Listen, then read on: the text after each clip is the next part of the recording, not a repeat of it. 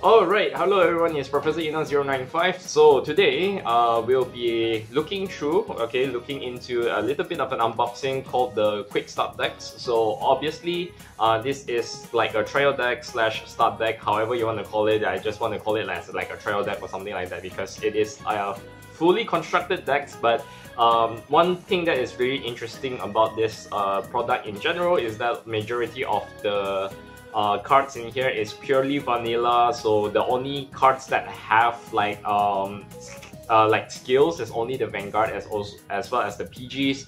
So of course this is a newly released product which will be released on the 19th of January. So I'm recording this on the 18th. I got this beforehand just because I pre-ordered two of them. I actually didn't buy one, I bought two. So yeah, because why not, right?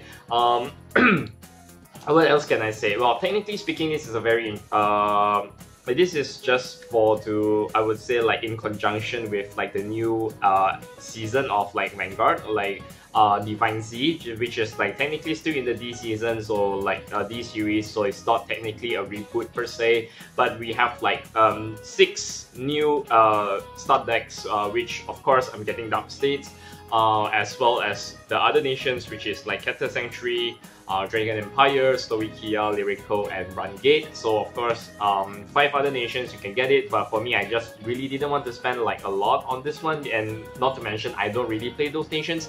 But if you really want to get one of these STs or like one of these quick start decks, they cost only about like 30 ringgit each, so pretty okay-ish. It's a little bit tad more expensive than our previous start decks in the others, in the previous season, but I would say that it's still fine in a sense. But yeah, considering like what they are trying to release in this deck, it could be very useful. It could be very very beneficial, like if you're looking for like effect triggers, or if you're looking for like PGs, and you're looking for like triggers and new Vanguard to play with, etc. This is the best starting product for you, because this is like what Bushiroad was trying to roll out, was that it's like a beginner deck for like actual beginners. So that's why I say, like in the beginning of this video, this deck is like, this kind of decks are purely vanillas, nothing else added into it with the skills other than your PGs and your Vanguard. So yeah, so first off, right off the bat, so this is a very rather interesting packaging, because it kind of reminds me of the Bahasa packaging that we got in the Bahasa versions, where they have the box ones and not the transparent boxes that we got for like the previous STs. So right here we have the Vanguard here, which is Osa Raja. So we have the quick the quick start deck, and then you have the Vanguard over here, you have here, and then yeah, nothing much on the side. It's just some decorations, and not decoration, like manufacturing stuff and all that details. So another like quick start deck here. So of course, for me personally, I think I'm rather happy to get this on the hand. I'm like very excited to get this, because I may never know if I get Sanctitude or not, so we just have to see. Then, well, without further ado, I'm not gonna waste any more time. Let's get straight into the box opening. So technically I have to open 2, so let's see what I got. Alright, so see you on the next segment. Alright, so let's get straight into the deck opening. So, right, so I'm gonna clear my throat for a bit because I have to talk a lot. So, okay, so this the back here is the contents. So we have like 55 cards over here, and then we have 2 PR cards, 1 playmat, 1 teaching instructions, 1 energy generator, and as well as 1 fighter coins, which we're gonna get straight into what it does. So let's see over here, we can open it up here. And then we can, ooh, okay.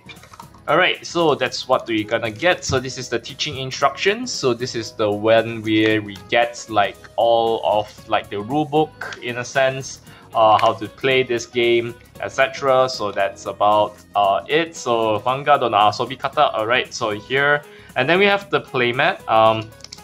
So nothing fancy about the playmat, but what is very interesting about the playmat is that they give you like a lot of like instructions as to like how do you like where's the Vanguard circle, where's the Rearguard circle, where's the Guardian circle, etc. So the deck here, and then we have the additional crest zone, which will be like the ones where we can put the crest, etc. So there's that. Here's the playmat. Okay, so pretty cool. Nothing on the back, is all blank sheets. So yeah, but a playmat is still a playmat nonetheless, but it's not very too fancy. Then again, it's meant for beginners, so it's not. So if for like some people who are like veterans, then I know this product is probably not for you. But then again, it's meant for the ease of like I would say like the beginners who want to learn this game and they just want to understand like how this some of the things work, etc. And after that we have the counters coins, I would say. Like, so here's the energy, which will be like the energy generator stuff. Plus 10, plus 10k, plus 10k, plus 1 crate, plus 1 crate, nothing on the back, so it's like pretty blank, but yeah, it's still nice, I would say. Because you're gonna use this for the energy counter later, which is not that bad, so that's kind of good, just to mark it out.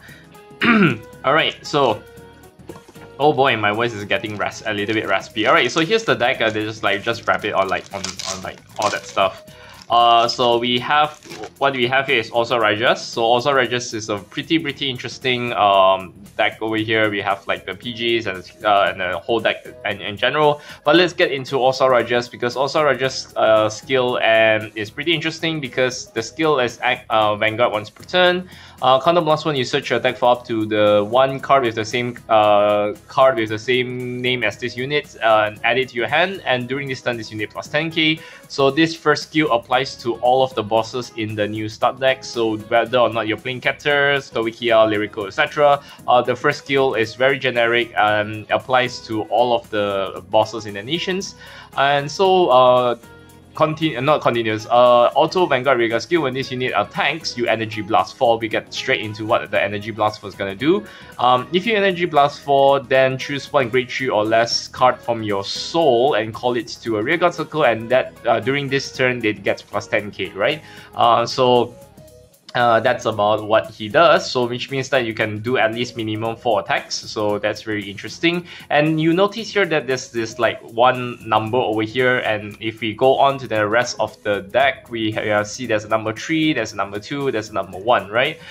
So all of these numbers were meant to be like some sort of like a teaching fight, which like very structured. Like when you take a damage, when you drive check, it kind of like helps you to guide the players as to like what's the mechanics behind it, etc. So like that's how it's supposed to be. It's like when you're playing that, when you're like, basically, if I can give you an example, like a closest example will be like you're playing the League battle decks for like the for Pokemon. I think it's like for family ones, for kids.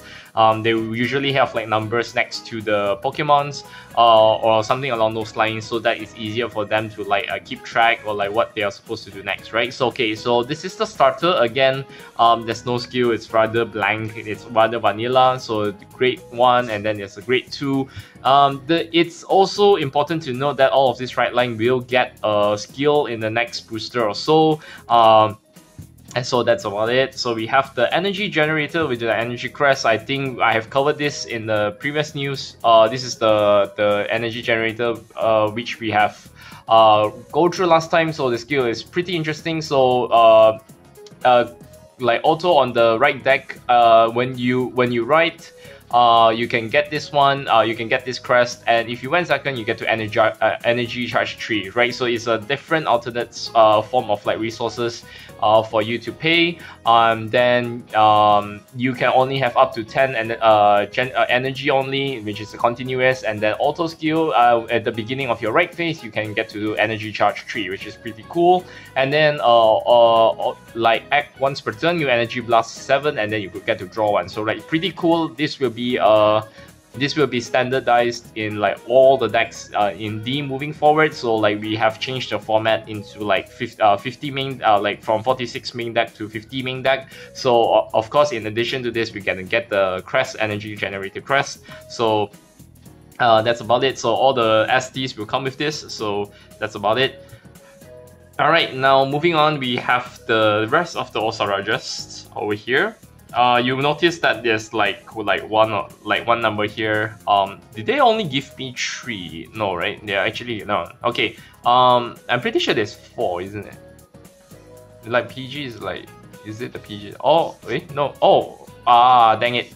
Right. I have to go through this. Alright. So apparently, if you look at the last 3 cards of the deck, the very last card is your energy counter, which is used to measure your energy, etc. So means that you need to like, if you say that you energy charge 3, you can move from like 0 to 3, and then beginning of your right phase, you can move to 6.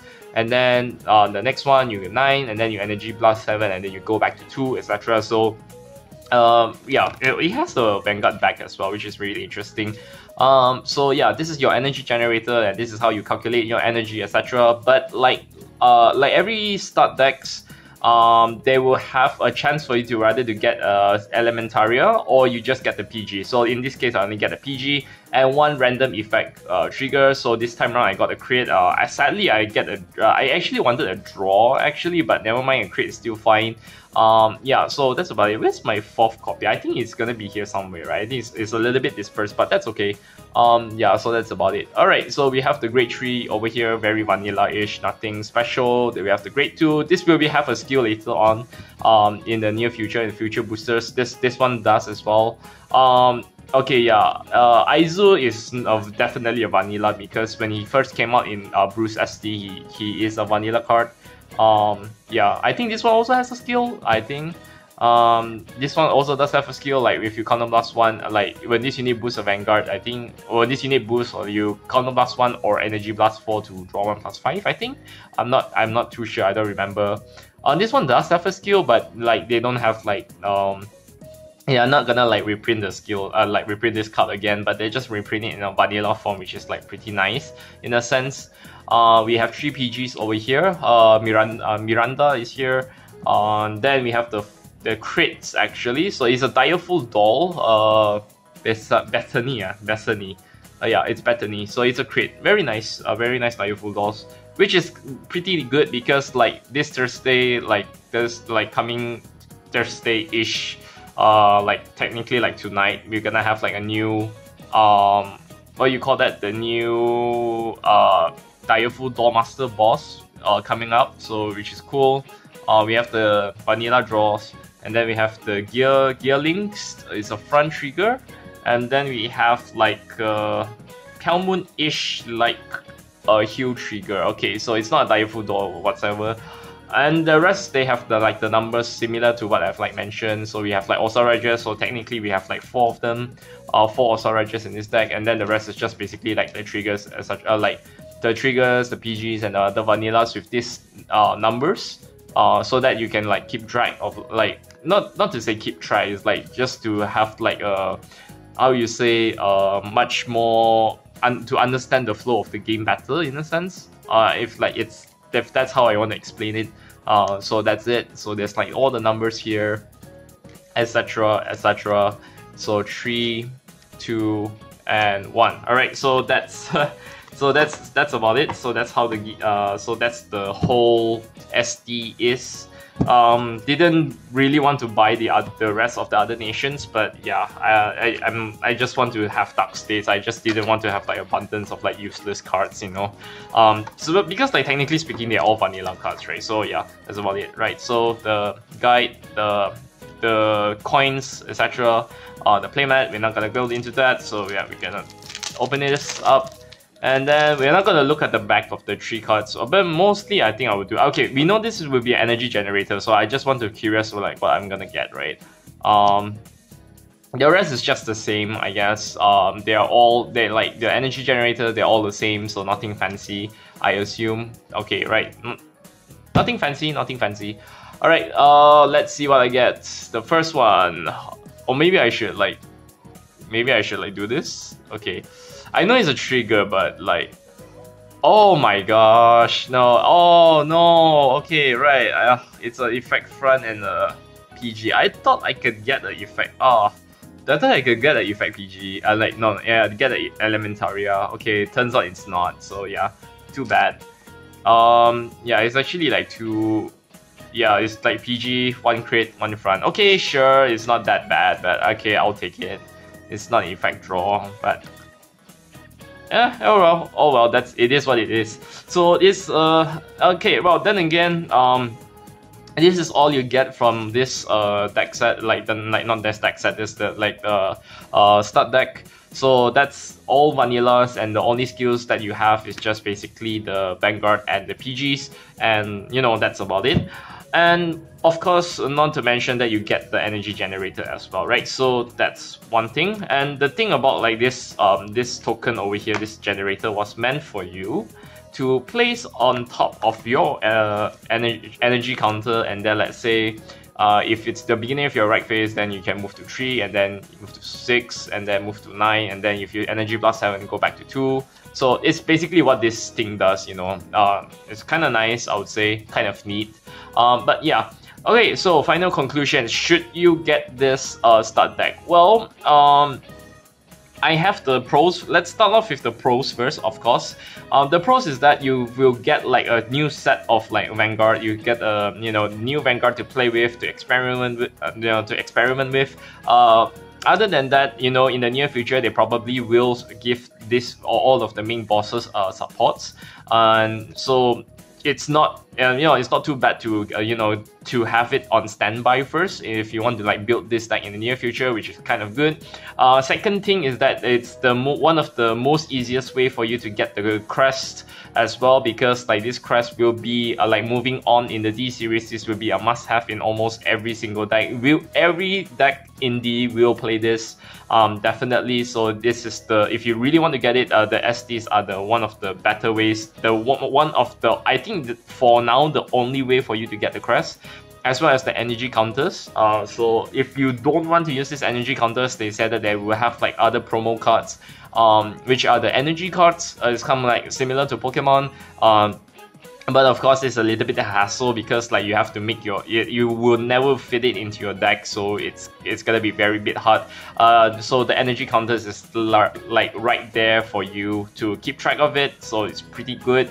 Not to mention that every SDs is going to give you a effect PG, real effect PG, or like any random effect trigger such as like crit, front, or draw. So in any case, that if you get hit in Elementaria, you pretty much set, because Elementaria right now is like around like 90 ringgit at the most cheapest ones. But now hopefully the price is gonna get dropped. Otherwise, and and not to mention that you have like effect triggers for you to like put into like some of your other decks that really need them. So yeah, pretty good. I might put this crit into my Unica, otherwise, fronts, I'm not sure, maybe in my Bruce perhaps, I don't know, or any other decks that actually need fronts. But yeah, pretty good, I would say. Not that bad. I'm happy with it. Yeah, other than that, your triggers are definitely a must-have, because like right now we are lacking in like a lot of triggers in general, especially at critical triggers, because right now they have like new arts, new illustrations. So probably like for decks such as like Chaos might need them because of like the 13 different card names in the soul, which is pretty nice, pretty good. Can't complain. You also get the PG as well, but then the PG is like it's always a must-have. So yeah, I mean, a PG is still a PG, but then it's just a vanilla PG. So I mean, yeah, that's about it. Alright, so I think I can end this video. Of course, before that, I only talk about the pros, right? Okay, well, the cons, well, it's pretty obvious. For 30 ringgit, for you to pay like all vanilla deck is just not worth it. So technically, in essentially a sense, it's just we are spending like 30 ringgit to gacha for these two cards only. So whether or not you get Elementaria Sanctitude, or you get an effect drawer, or something along like the trigger that you need, it's yeah, it's basically just gacha, paying 30 ringgit for you to gacha Elementaria. So alright, I can't complain, I guess. So other than that, it's just basically just playing all vanillas, but I think it's better than nothing. And also like they have triggers for like new trigger arts, so I think that's it. And well, not to mention that you get the crest and the energy counter, so I think that's pretty good enough in a sense. So yeah, I think if you really want to like get into Vanguard, this could be like a good opportunity for you to pick it up in your local card stores or whatsoever. And if like you want to pre-order it on, or you want to order or pre-order it on like Lazada, Shopee, etc., feel free to do so. Other than that, I think this deck is like really for beginners. If you really want to get into like jump straight into Vanguard and you just don't know how to play it, I think this would be like a this would be like one of the best starting products for you to start with, like teaching yourself or like teaching other people to play Vanguard in general. So that's pretty much about it. And yeah, I think I can end this video. If you do enjoy my contents, click like and subscribe, and I'm going to cook with this deck. I'll see you guys on the next video. This has been Professor Enoch 095 saying out. Bye bye. Woo.